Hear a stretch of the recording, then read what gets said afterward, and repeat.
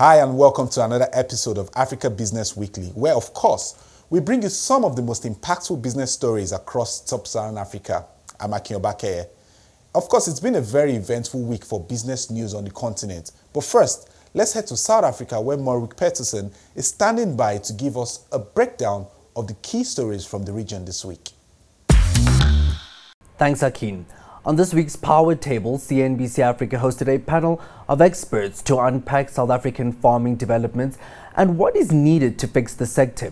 Fifi Peters spoke to Penny Byrne, the investment analyst for ESG and climate change at Standard Bank, Theo Diego, the president of the World Farmers Organization, and last but not least, Wandile Sihlobo, chief economist at Agricultural Business Chamber of South Africa. For more, let's listen in. South African farmers have had to shift into more sustainable farming, into climate smart agriculture, absolutely. So we have seen a huge shift from that perspective. I just get a bit nervous that the good rainfall has led to some complacency, more from, I suppose, a water security perspective. But in terms of adaptation, it's absolutely key.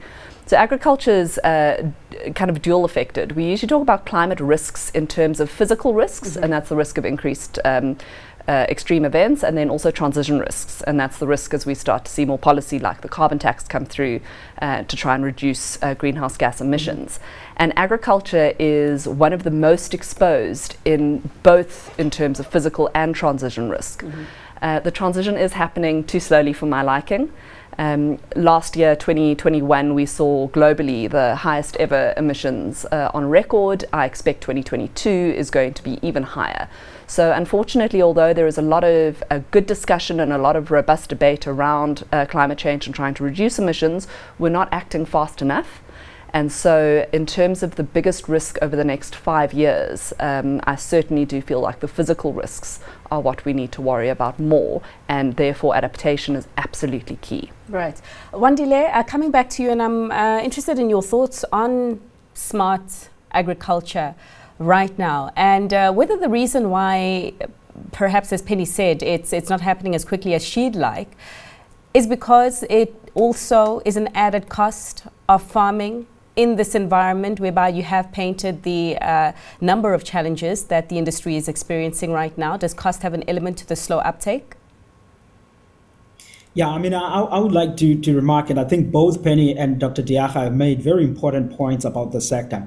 But I think, Vivi, we must have appreciation that this is a sector that has done so well. You look at South Africa's agricultural sector, 1994 up until to today, more than doubled in volumes and in value terms. So there is a lot of good that has been happening onto that. And to Penny's point, I mean, climate change increasingly a risk.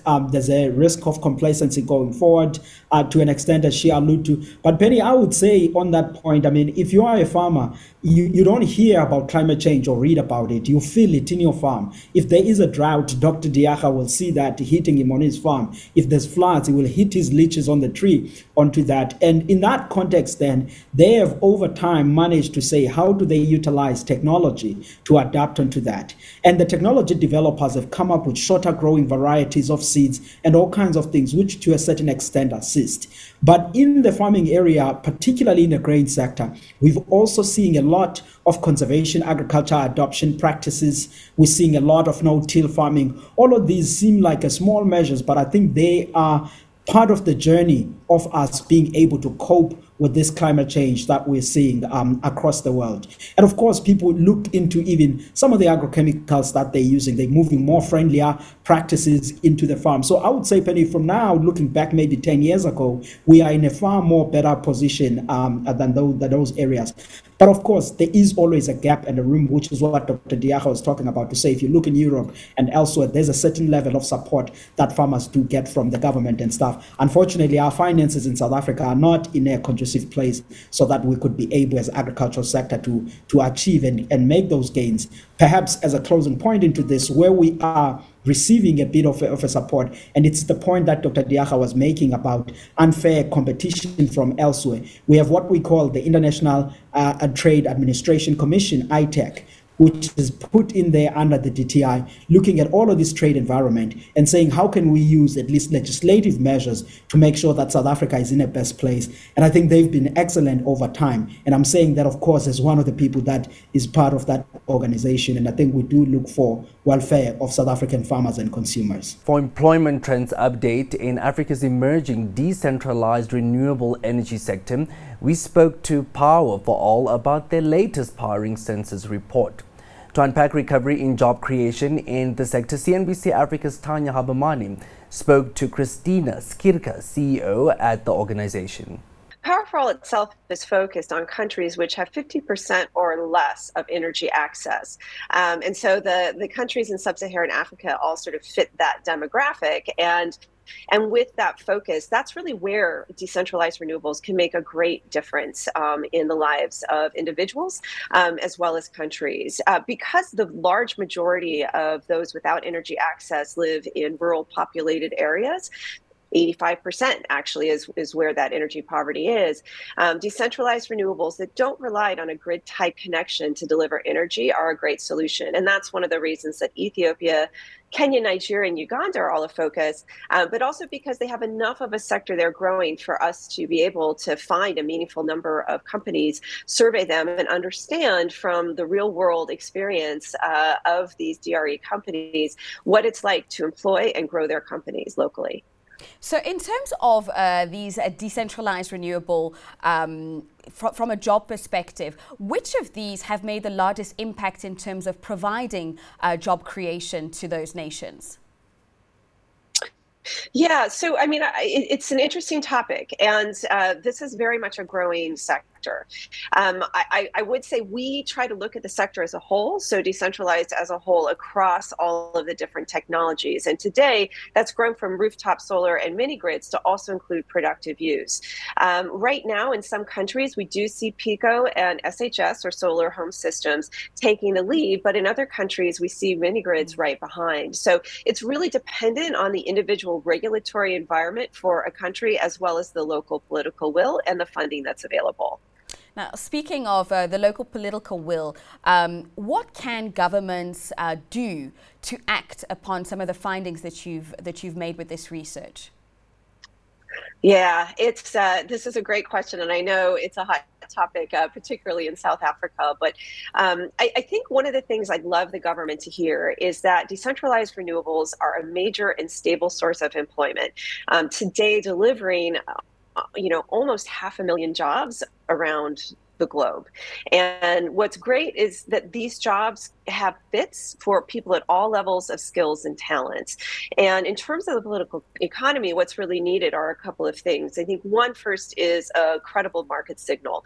So letting the DRE sector know that a country is very serious about making business easy for them to do. It's quite a patchwork of regulations. It's different in every country, different level of capacity in various energy ministries, et cetera, to really understand and incorporate decentralized renewables. So that's one. There's also a role in terms of funding and subsidy. One of the things that we've observed increasingly over the last couple of years is that there's inequitable access to subsidy. And so while it's great that a number of governments are creating carve-outs for decentralized renewables to actually deliver on their promises to their people about connections, we don't always see that that is teamed up in the right way with enough ease of doing business and access to subsidy. And that's all from the Southern Africa broadcast team. It's back to you, Akin. Thanks, Marwick. Let's now move to East Africa and find out some stories that shaped headlines this week. Rwanda's economy grew by 7.7% in the first half of 2022 compared to 11.6% in the same period last year. That is according to the National Bank of Rwanda. The central bank further says that inflation remains a pain to the economy. We spoke to John Rwangombwa, the governor of Rwanda's central bank, for more. In fact, it's better than we had expected. As you saw the numbers earlier, we had expected annual growth of around 6%. And if you remember well, the first half was expected to grow slightly above 6%. So I think there was high performance of the service sector than it was expected before. So we saw the tourism-related services really doing extremely well. Hotel and services growing by above 100% in the first half of the year. Air transport growing above 100%. Transport in general, we saw financial services continue to grow, communications, trade. So there was really very good performance in the service industry beyond what we had expected because of the global challenges, the inflation we are seeing that was hitting everybody around the world, us inclusive. We had expected slowdown of the economic performance from what we had achieved last year. But yeah, so same with the industry. We've seen good performance in mining, linked to international global prices of metals being high. We've seen good performance in manufacturing, linked to one, food exports we make in the region, fortified food, but also cement that is exported in the region. Yeah, generally speaking, it has been very good performance beyond what we had projected at the beginning of the year. Agriculture, on the other hand, the agriculture sector contracted, the growth of 1.3%. You say much of that is because of the unfavorable weather conditions, but what you didn't say is how much of that is a result of the impact of the inflation. Are you able to indicate the impact of the inflation on that? No, if anything, agriculture is the cause of inflation than a victim of inflation. Though, yes, part of the slowdown in performance of agriculture was global prices of fertilizer that had gone up. Though government increased subsidy in the fertilizers, but still there was slight increase in what the farmer had to pay. So that came as a shock, and so it's based on what we see from the Ministry of Agriculture, there was reduced use of fertilizers. So reduced use of fertilizers coupled with issues of weather not being that good, so it had general negative impact on production of agriculture. And that, in fact, if agriculture had performed as was expected originally, in the projection numbers, we had expected it to be around 2.7. If it had really performed to that level, the overall performance of the economy would have been even much higher. So, but the biggest contributor to the slowdown in agriculture is climatic conditions. And moving right across the border to Kenya, the United Kingdom has demanded that its exports to Kenya be exempted from the newly raised East African Community Tax charges that took effect on the 1st of July, posing a big dilemma for Nairobi, which is bound by the regional bloc's decision. Odhiambo Ramogi, the CEO of Elim Capital, shares more. The EAC came up with the EAC tax that affects all goods coming into the region and was effected from 1st of July this year. So it affects all the countries involved. As long as you're importing anything into the region, then the tax takes place. I think the idea is just to start rationalizing, harmonizing the fiscal policies of the countries, and to enhance, equality and income, revenue income for the community. It's an interesting development because we have not yet moved into a monetary union, but it's a step forward in the customs union. Yeah, I mean, Odhiambo, as you have just said, it is a step forward in the customs union. But how will that go ahead to impact the independent trade agreements that different East African countries have with foreign parties? Well, it's a sort of a pickle. One, because in Africa, we have the problem of one country belonging to several regional economic communities. so that now you find a country like DRC would belong to EAC, would belong to Central African, the Central African countries, will belong to IGAD, NEPAD, etc. So one country would belong to several. So if, for instance, now DRC has an arrangement within the Central African Republic that it is not to charge taxes from, for example, Central African Republic. And on this other end, then they are being told, wait a minute, you have to charge the EAC tax on CAR. So it brings some sort of a pickle because they have to address that. But it is not just it's not just continental or regional. It goes to multilateral arrangements made with countries outside the region. For example, now the permanent secretary in charge of trade in Kenya has expressed that the United Kingdom is complaining about the tax. We, as a country, Kenya has a partnership agreement or an economic partnership agreement with the UK that ensures that we do not charge some taxes on several goods coming from the UK. Now the EAC demands that it charges some, some tax, the EAC tax on goods from the UK. And so that's a problem right there. It's a legal problem, it's an economic problem, and that the country has to sort it. These are some of unique stories coming from East Africa this week. Thanks as always, Fiona. Now let's move to West Africa now, where the government of the Gambia has put in place a 10-year implementation strategy for the African Continental Free Trade Area. Earlier this week, we spoke to Aliu Seka, a transformation specialist at ABSS Consulting, on how this could translate into a competitive edge for the Gambia.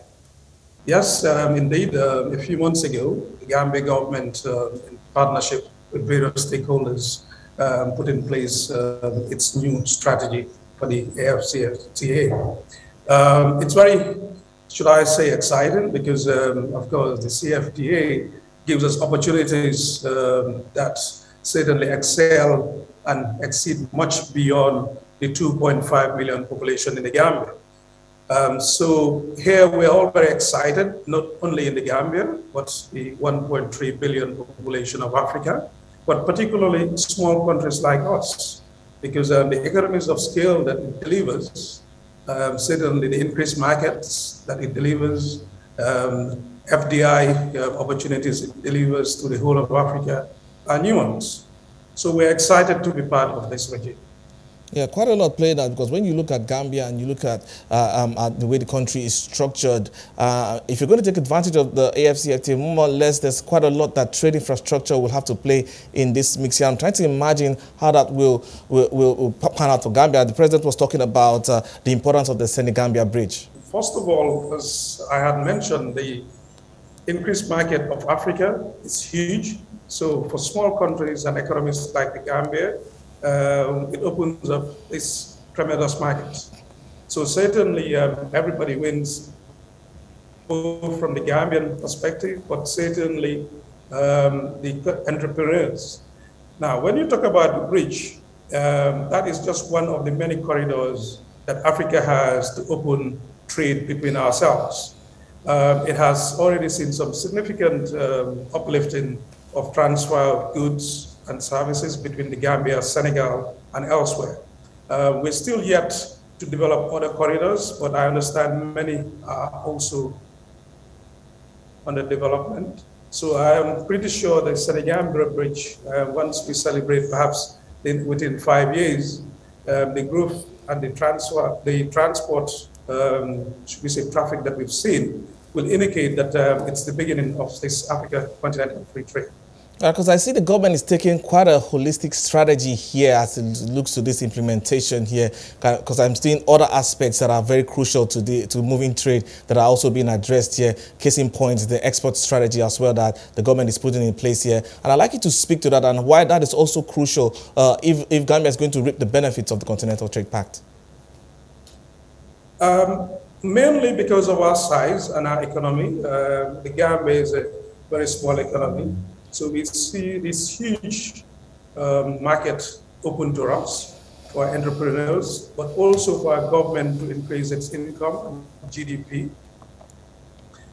You also would know the very small interest rate that we do in Africa. There is talk that once CFTA goes fully fledged, it should be able to increase as much as maybe 100%. And certainly, we should be able to do trading more than 50% as other blocks in Asia, Europe, or America are doing. So I think the Gambia government has noticed or has been made aware of this and has accordingly taken steps, including its new export strategy, setting up technical committees to look at the sensitive products list to see how we can deal with non-tariff barriers, because that's another impediment that Africans, particularly entrepreneurs, experience regularly. All right, but Ali, because I'm now curious about the buzz on the ground now, the average small businesses, the mom and pop shops, the small entrepreneurs they're trying to get their goods there. Because I understand, yes, looking at the economy, yes, there's quite a lot happening around the coast of the Gambia in terms of people making arts and crafts, and quite a lot of other people engage in other areas. Well, but I'm trying to imagine more or less how that buzz is getting to them, you know, the small businesses, and how the government is helping them to build the capacity to trade at a regional level. Well, to start with, there have been several trainings and sensitization programs organized both by the government as well as the private sector, particularly the Gambia Chamber of Commerce and the Gambia Export and Import Promotion Agency. Increasing capacity to make sure that these small entrepreneurs are able to develop world-class products to start with, but also to formalize their businesses so that they can also compete with any other business. Yes, you mentioned the craft sector. That's a thriving one because tourism is key in the Gambian economy. But there's also the fashion market. There are many Africans who prefer Gambian fashion and design. Likewise, ICT has opened up huge opportunities for the youth and the young to develop. The women are doing cross-border trade. So I think everybody can win from CFTA. We just need to get through the hurdles of perhaps getting the rest of Africa to sign on and open up. And the fact that now we have these 7 pilot countries, I think gives us hope that we can learn from their experience. That was Aliu Seka, a transformation specialist at ABSS Consulting. Now, away from that now, the newly released Country Climate and Development Report for the G5 Sahel region by the World Bank estimates that up to 13.5 million people across the Sahel could fall into poverty due to climate change-related shocks by 2015. Earlier, we spoke to Elisa Barudi, lead natural resource management specialist at the World Bank, to discuss African government climate response financing alternatives and adaptation strategies. I think when you think about the Sahel, it's really a question of urgency, because the situation in the Sahel vis-a-vis climate change is only going to get worse. And right now we know that there's increasing temperatures, there's changes in rainfall patterns. We know daily issues related to flooding these days, but there's also questions of drought. So all the imperative around climate change is with us today. What the report we produced looked at was, what are the economic impacts of this? And they're significant. We had to look at different scenarios because we don't know exactly what the trajectory is globally of emissions. We assume worst case scenario.